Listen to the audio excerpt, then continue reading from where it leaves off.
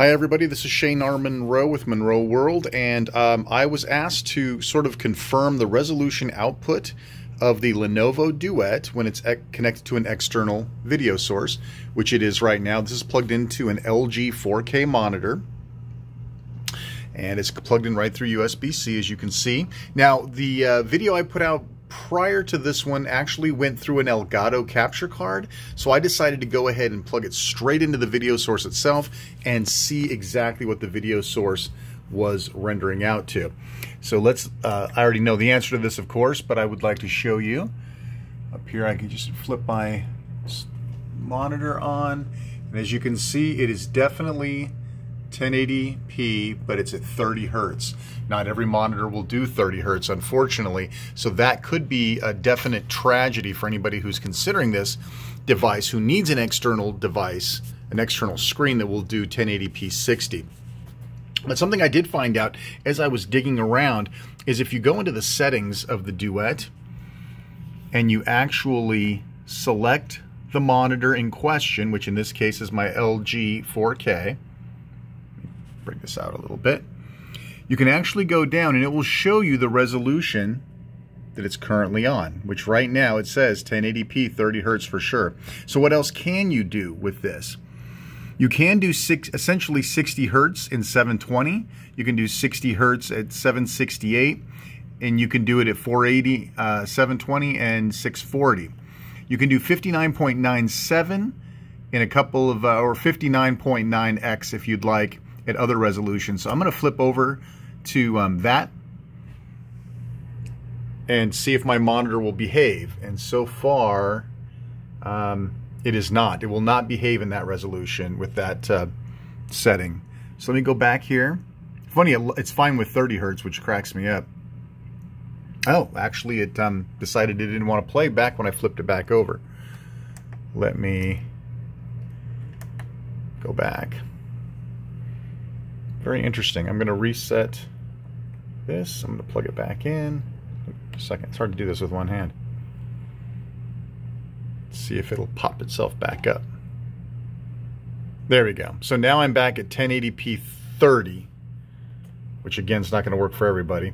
So I'm going to switch back to another resolution. So let's say I bet I could do 720 just fine. Let's see how that behaves. It doesn't like my monitor does not like that switching. I'm going to unplug and plug back in real quick. See if I can do it before the resolution change happens. It's funny that mine will behave in that resolution. Okay, I'm back to 30 hertz again. So let me see if I can get 720/60 out of this thing. Maybe if I flip inputs, then flip back. See if it'll behave. I may have to actually confirm the setting. Hang on. It's going to flip back here. Let me do this. Let me change to 720/60. Just did that. I'm going to confirm it so that it stays fixed that way. And then I'm going to unplug and plug it back in. It's definitely finicky. I still can't believe the Elgato was behaving. It must have rolled down to a lower resolution. Okay. There we go. All right, now I'm back online. Let's see here. I physically had to disconnect. That's how I got that to work. Oops. Got that. I don't do this part very often. So if we go to information, you can definitely see we are at 1280 by 720 at 60 hertz. So it looks to me like if you're looking for a 60 hertz solution, you are definitely going to be limited to a certain set of resolutions. And those resolutions, as you can see right here,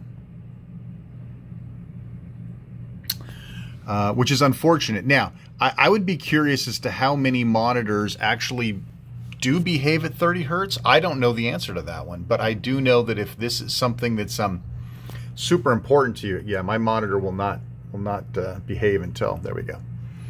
But obviously, this could be a killer point for you. And of course, as you know, that you can use extended display or mirrored. You can use mirrored display on here, right? Yeah, mirror built-in display. Yeah, so you can do a mirror or you can do the extended display. And you can, of course, flip the 4K or the external device. You can flip that over to be your primary display as well. So there you go. There's the answer to your question. Sorry I did not include that in the last video, but now we have the answers, and you can see right on the device itself what it's capable of. So hopefully, maybe that can be fixed in the future with a software upgrade. We can hope. Hope you enjoyed the video. Thanks so much for watching, and we'll see you next time. Take care.